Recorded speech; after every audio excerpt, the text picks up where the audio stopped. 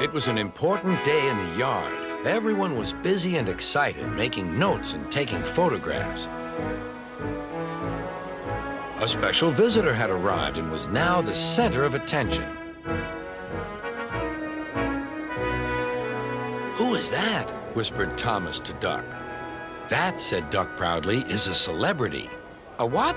asked Percy. "A celebrity is a very famous engine," replied Duck. "Driver says we can talk to him soon."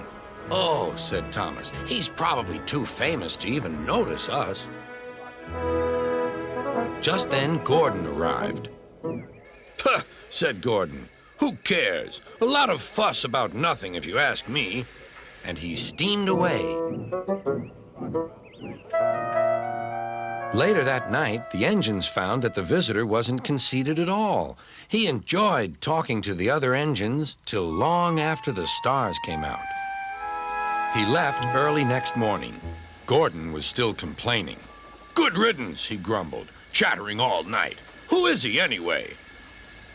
"Duck told you," replied Thomas. "He's famous." "As famous as me? Nonsense." "He's famouser than you. He went 100 miles an hour before you were even thought of." "Huh, so he says," huffed Gordon, "but I didn't like his looks. He's got no dome. Never trust domeless engines. They're not respectable. I never boast, but I'd say 100 miles an hour would be easy for me. Goodbye." Duck took some freight cars to Edward's station. "Hello," called Edward. "That famous engine came through this morning. He whistled to me. Wasn't he kind?" "He's the finest engine in the world," replied Duck. Then he told Edward what Gordon had said. "Take no notice," soothed Edward.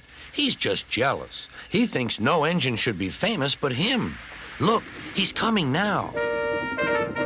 Gordon was running very fast. His wheels pounded the rails. "He did it, I'll do it. He did it, I'll do it." Gordon's train rocketed past and was gone. "He'll knock himself to bits," chuckled Duck.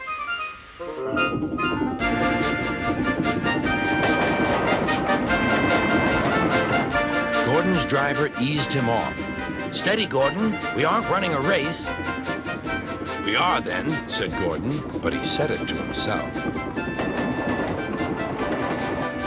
Suddenly, Gordon began to feel a little strange.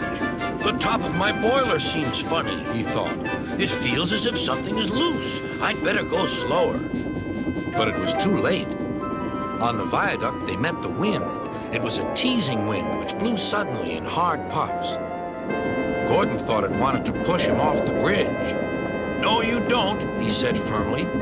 But the wind had other ideas. It curled round his boiler, crept under his loose dome, and lifted it off and away into the valley below.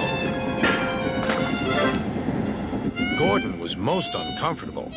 The cold wind was whistling through the hole where his dome should be, and he felt silly without it.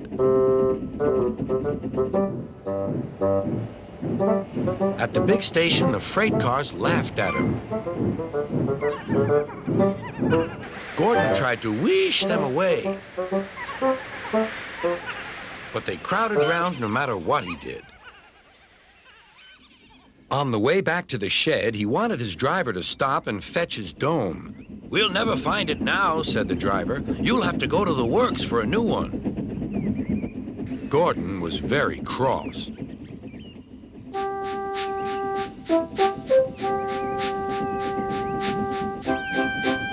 "I hope the shed is empty tonight," he huffed to himself.